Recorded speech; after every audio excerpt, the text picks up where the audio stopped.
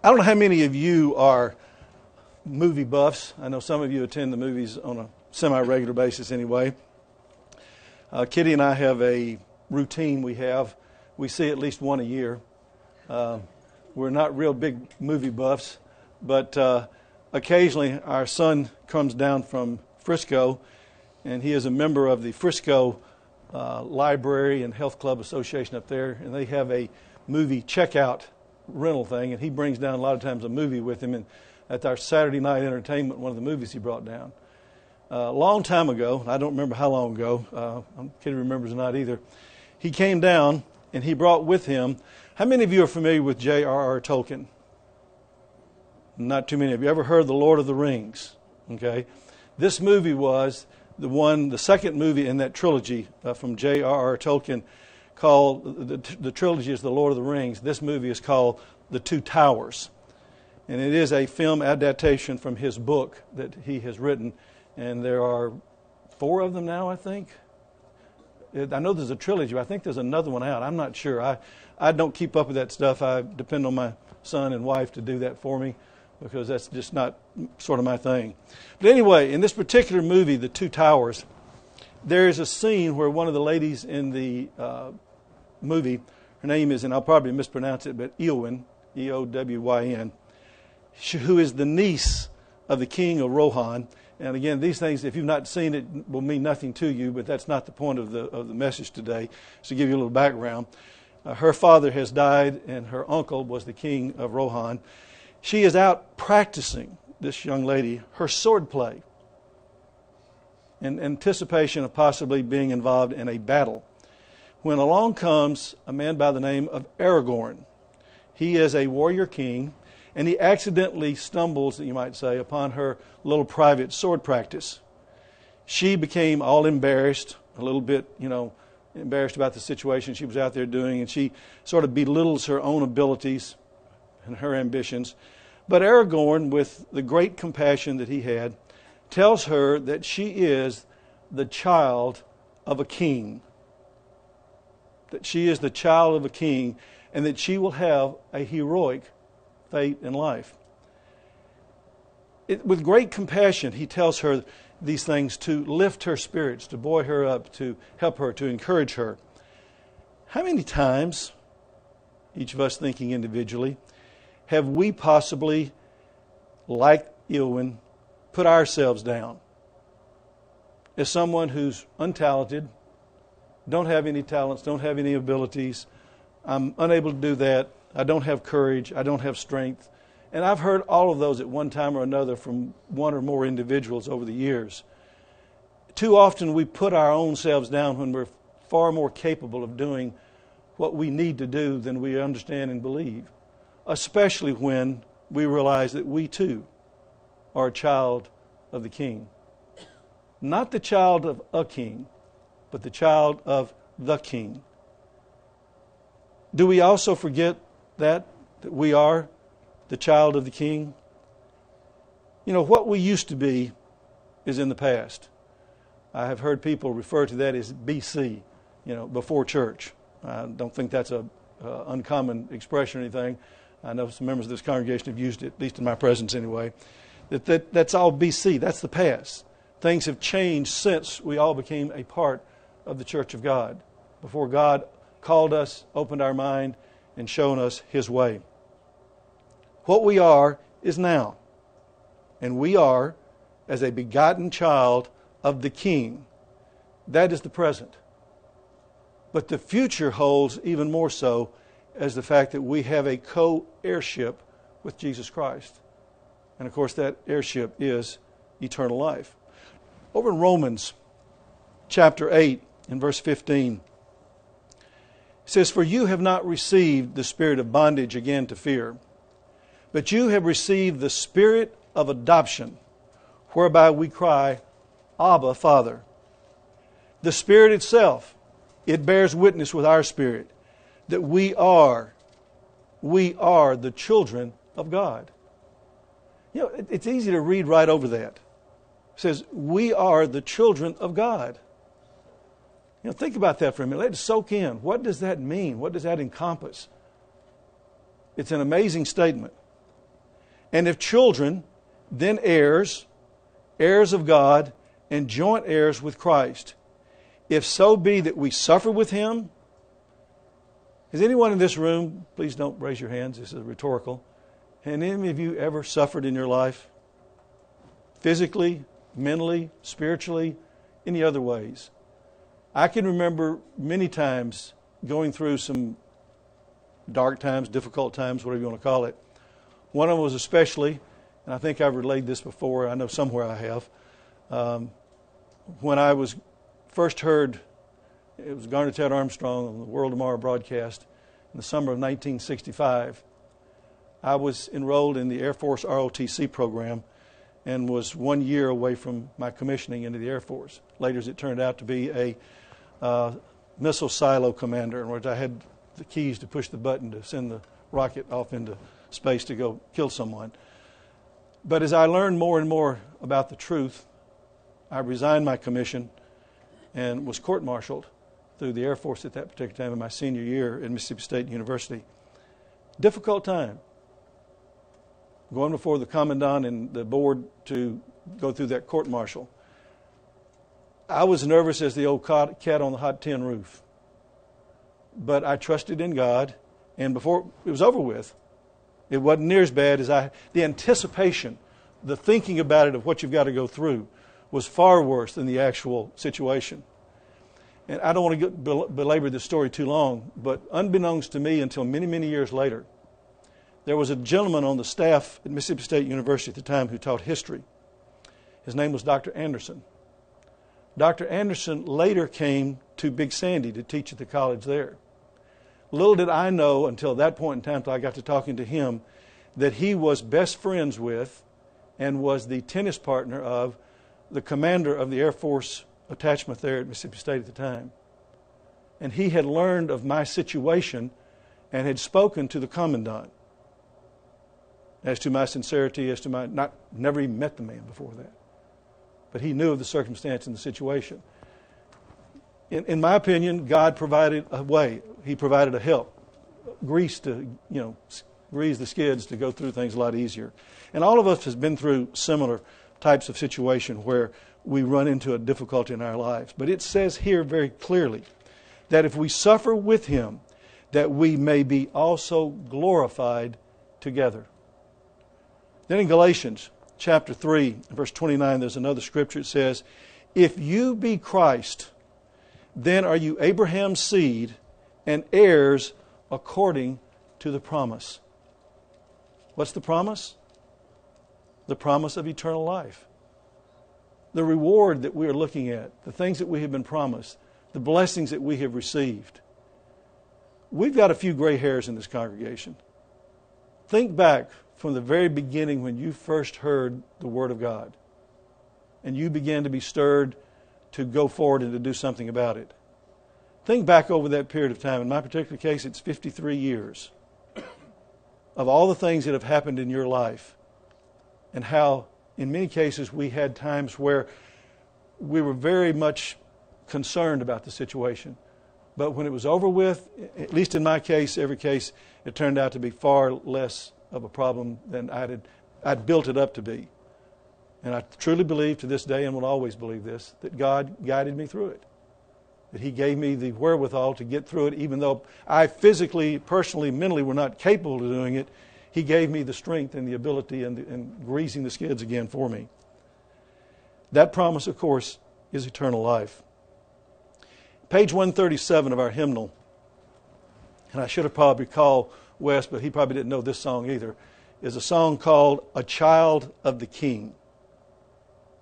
In verse 3 of that song it says, I once was an outcast stranger on earth, a sinner by choice. Now, at first blush you may say, no, but every time we sin, it's a choice we made. We made a choice to do wrong, or we had a choice to do right. Now, we have sins of omission and sins of commission, things we maybe should have done and didn't do. But at the same time, most of our sins are things that we go ahead and decide to do. And then we have to pay the price sometimes. But it goes on to say, oops, I lost my place here. I'm reading it.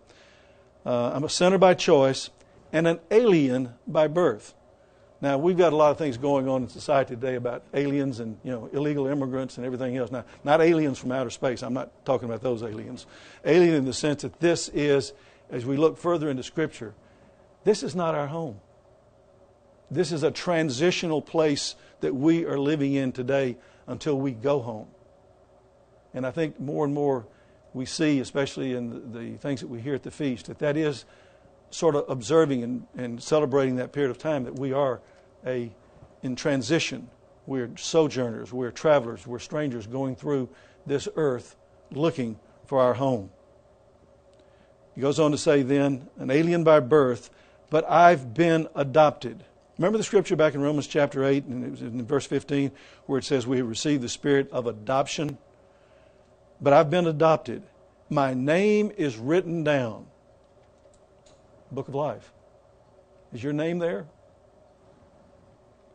An heir to a mansion, a robe and a crown as a part of our kingship that we're going to be as a child of a king. Then the refrain says, I'm a child of the king, a child of the king. With Jesus my Savior, I am a child of the king. How many of us really understand that and believe that and live our lives knowing that we are a child of the king? And again, I'm not saying a child of a king, as Eowyn was, but we are a child of the king. Too many times we see royalty in this world today that the King of England, that particular type of royalty, sometimes are spoiled, rotten brats. Happens.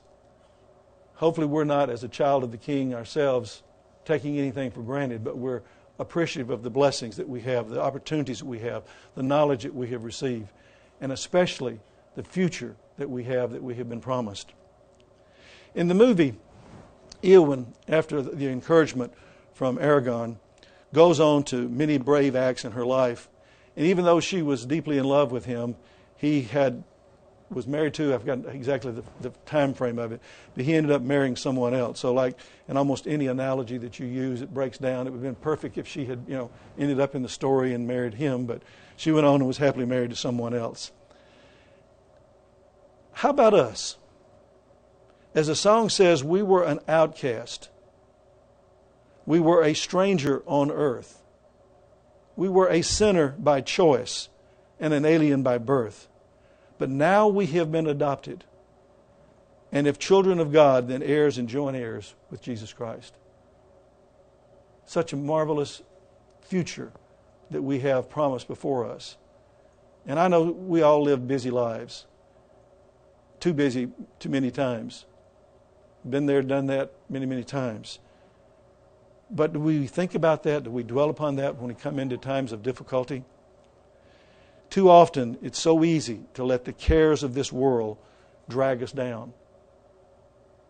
I mean, it's full of stuff, decisions we've got to make concerning every aspect of our life, the difficulties we run into with health problems, financial problems, and family problems, children problems, all the kind of problems that come along in the lives of people. And I know for most of us in the ministry, we've talked to people over the years that you've heard it all. You think you haven't heard everything yet, and then finally, you hear something else that's different or worse. We're like the song says, strangers and aliens, because we forget that this is not our home. In Romans 8, back there, picking up in where we left off in verse 17 and verse 18, it says, for I reckon that the sufferings of this present time are not worthy to be compared with the glory which shall be revealed in us. For the earnest expectation of the creature waits for the manifestation of the sons of God. Those who are out before me today listening to us on the broadcast will hear this maybe later. For the creature was made subject to vanity, not willingly, but by reason of him who has subjected the same in hope. Because the creature itself also shall be delivered from the bondage of corruption. I can't think of a better description of this world, but the bondage of corruption, into the glorious liberty of the children of God. For we know that the whole creation groans and travails in pain together until now. And not only they, but ourselves also, which have the first fruits of the Spirit, even we ourselves groan with... Now, that's not Charlie getting up out of the chair. That's me. No, it's all of us from time to time as we get a little bit older when we groan when we get up out of the chair. It seems to help. Have you noticed that? If you've grown a little bit, it helps getting up. I don't know, maybe that's just me. We ourselves groan within ourselves, waiting, here's that word again, for the adoption, to wit, the redemption of our body. You know, when I read this when I was 22 years old, I didn't really fully understand that. At age 74 now, I understand it a whole lot better. The body is getting worn down a little bit. Knees creak and crack and back hurts and all the other kind of things that we're all going through in our life. The movie itself and all of his movies are all about overcoming evil with good. They're a little bit bloody, so it's not one you want to take your really young kids to see per se. But there is a good theme throughout it, that good always wins out in the end, although they leave enough of a hanger at the end of it for the next one, so you'd want to come see it as well. But it's only after they go through during the movie unbelievable trials and difficulties and battles and fights, and it's amazing the things they go through, but yet at the same time the good still triumphs over the evil. As a child of the King, which we are, as strangers and sojourners in this world, what can we do? What can we do not only to help ourselves, but to help others enrich this time that we're spending in this alien world? To make it more wonderful, more marvelous, more profitable. What can we do to overcome as we travel to our home somewhere in the future? One way is to be responsive to other people. Now you may say, well, how does that help? Well, just as Aragorn, even though he really had just met Eowyn, he recognized the despair in her voice and responded with words of hope, words of encouragement to her, to help her, to lift her up. And yet there is no one who is more capable or should have more hope than you and I. No one who has more ability to encourage other people. No one who has more answers to life's problems than we should have as we go through the teachings of our Lord and Savior Jesus Christ. And the whole Bible that we have there is it's our book to teach us how to live life, how to go through life. We have the ability to answer people's problems, all the problems that come through in life, and to help them. And no one's more capable of doing that than each of us as a child of the King. How responsive are we sometimes to people? Or are we too wrapped up in the own world that we live in sometimes? And I know how difficult that is. I've been that way, unfortunately, with my family over the years. Too many other things going on in life to spend the amount of time I should have and take care of some of the things that I should have done. In Psalms chapter 16, in verse 8, it says, I have set the Lord always before me. I think I can say easily, I've not always done that. I try to. I'm still trying. But I have set the Lord always before me. Because He is at my right hand, I shall not be moved. I can't be moved away from what I've been taught, what I've been given, the things that I have learned. And I can look back over the years and I know a large number of people who have gone through some of the exact same things I have as far as experience and education and training, who have been moved into a different direction. Therefore my heart is glad, my glory rejoices, and my flesh shall rest in hope. I don't know if there's anything more that we can, get out of that in the sense of the word, that the things that we should receive in realizing this, that we have hope. No matter what the circumstances, no matter what the situation, no matter what the problems, the difficulties we go through, we have hope.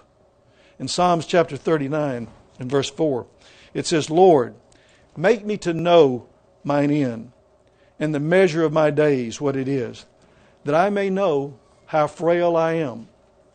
Behold, you have made my days as a handbreadth, and mine age is as nothing before you. One day is as 1,000 years. Verily, every man at his best state is altogether vanity. I recognize the description of me in that scripture. But surely every man walks in a vain show. Surely they are disquieted in vain. He heaps up riches as knows not who shall gather them. And now, Lord, what wait I for? My hope is in you. And that's where we are as a child of the King. Our hope is in God and in Jesus Christ and the promises that He has given to us. And how much do we take advantage of the opportunities that come our way to give that hope, to share that hope, and to teach that hope to other people? You know, the Bible says a lot about humility, being humble. But how does humility fit into helping other people? How does it fit into enriching our own life in this alien world that we lived in? In 2 Chronicles chapter 7 and verse 14 is a scripture that you've probably seen posted in people's front yards. Next to John 3:16, it's probably one of the most common scriptures that you'll see in those kinds of situations. It says, if my people, which are called by my name, it's talking to us, shall humble themselves and pray and seek my face, turn from their wicked ways, then will I hear from heaven, and I will forgive their sins, and I will heal their land. That's a pretty broad promise. Pretty specific promise in one sense of the word. Is it possible that God incidentally helps others because of us? I think so. I've been convinced of that for a long, long time. But He can't do that if we're not actively involving ourselves in the lives of other people as well. You remember the case of Abraham. God told him, I will bless those that bless you, and I will curse those that curse you. And I think that carries down. We are a child of Abraham, as it were. God will bless those that bless us. He will curse those that curse us. So when we get upset at someone, rather than cursing them, let God take care of it. I've told this story before, but I'll tell it again.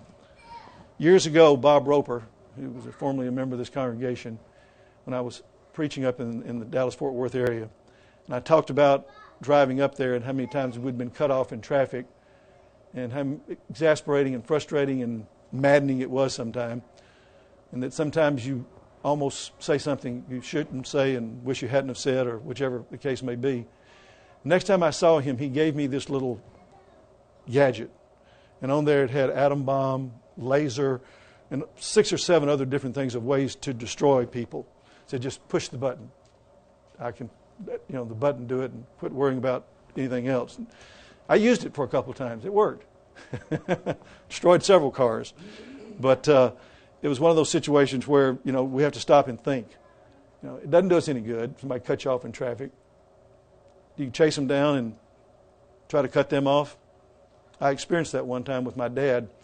Driving back, we had a cabin over on a lake in Mississippi, and a guy cut him off, and Dad reacted wrongly and sort of sped up and cut in front of him. And I thought for a minute there, after a few seconds of this happening, we were fixing to have something happen bad. But thankfully, Dad had sense enough to let it go after that, and then we went on. But will we allow God to help others, you might say, through us? In Isaiah chapter 57 and verse 15 it says, for thus says the high and lofty one that inhabits eternity. That's an amazing scripture. The one that inhabits eternity, whose name is holy. I dwell in the high and holy place with Him also. Who is God going to dwell with? Those who are of a contrite and a humble spirit, to receive the spirit of the humble and to revive the heart of the contrite ones. Does your heart just ever sometimes sink when something happens? You just really, just sort of takes the breath out of you almost. God says, I will revive you. I will lift you up.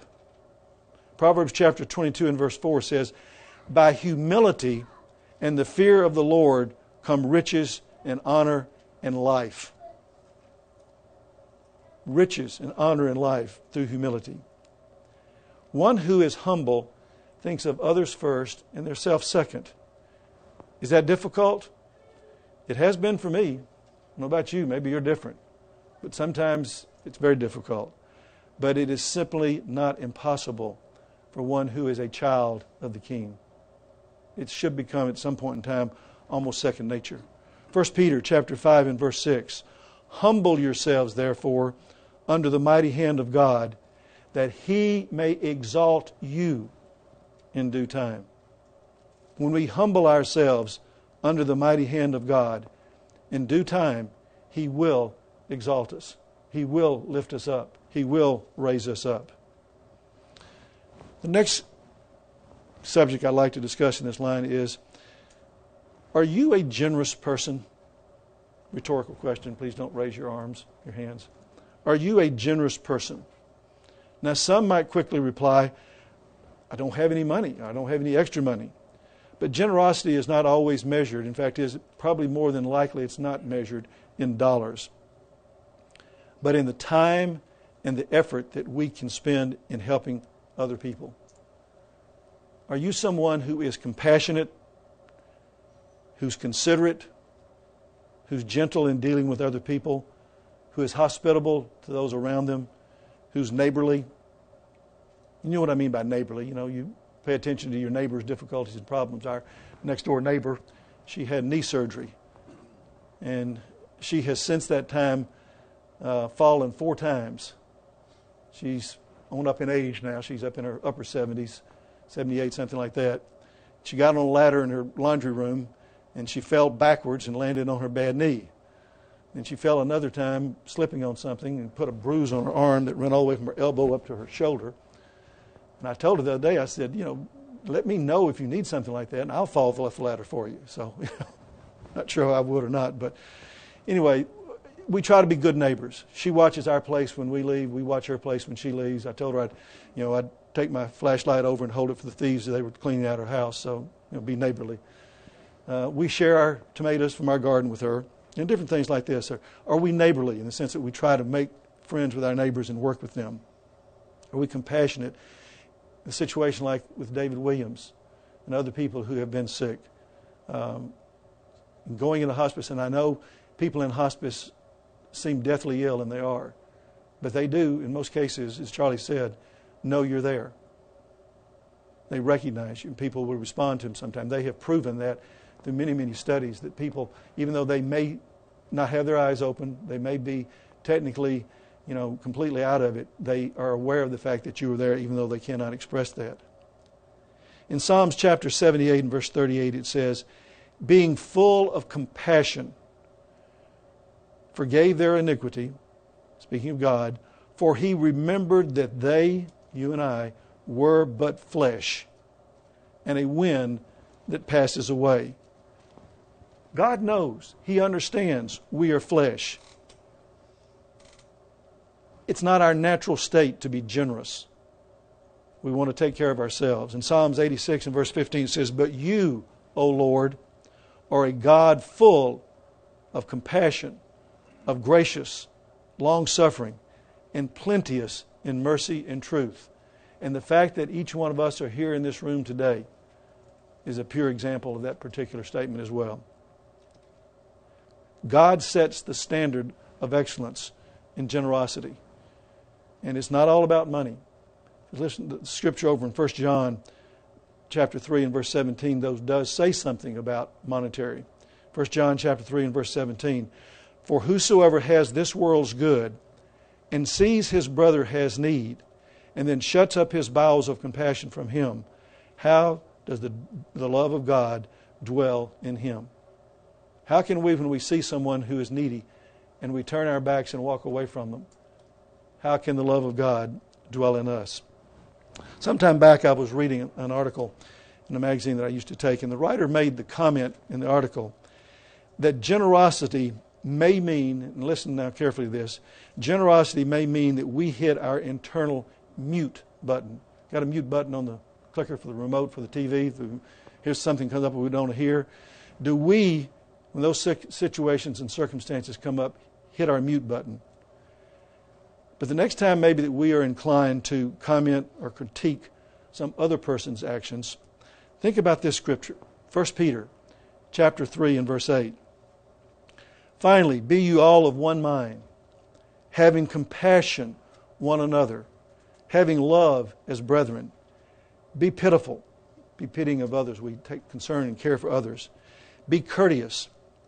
Don't render evil for evil or railing for railing, but contrariwise, blessing, knowing that you are called and that you shall inherit a blessing. Don't bring ourselves down to maybe the order of business and the way people behave in this world. We set the example, for we are a child of the King. If nothing else in the story, Princess Eowyn had courage. You know, a woman going into battle, in many cases, battling men much bigger, much stronger. Of course, you know, they worked those things out. But anyway, she had courage. If you saw the movie, you know that she ended up proving to be quite a force in battle. Killed some major enemies with her sword. But for us, having courage may mean, because for some people this is more difficult than others, if someone comes in the back door back there that's new to the congregation, going up to them, introducing yourself, and welcoming them to the congregation. Let them know that they're welcome to be here. You know, hope they'll come back, learning something about them. Difficult for some people more than others, comforting someone who's had a loved one die. Nobody knows what to say, because in most cases the best thing you can say is not to say. Just to be there, to comfort them, to let them know that your presence is there. Because I guarantee you, I don't have, and I don't think I know of anyone else that has the magic words that is going to comfort them. But just your presence there says a lot. To visit someone in the hospital, sometimes we have to go out of our way to do that. Or maybe even sometimes standing up for our beliefs, to have courage to do that. If someone is saying something that maybe they shouldn't say or is not right or not wrong, doesn't mean you want to necessarily, knock them in the head or, argue with them necessarily, but you stand up for and protect and explain your beliefs. In Deuteronomy chapter 31, verse 6, it says, "Be strong, be of good courage, fear not, don't be afraid, for the Lord your God, it is He that goes with you.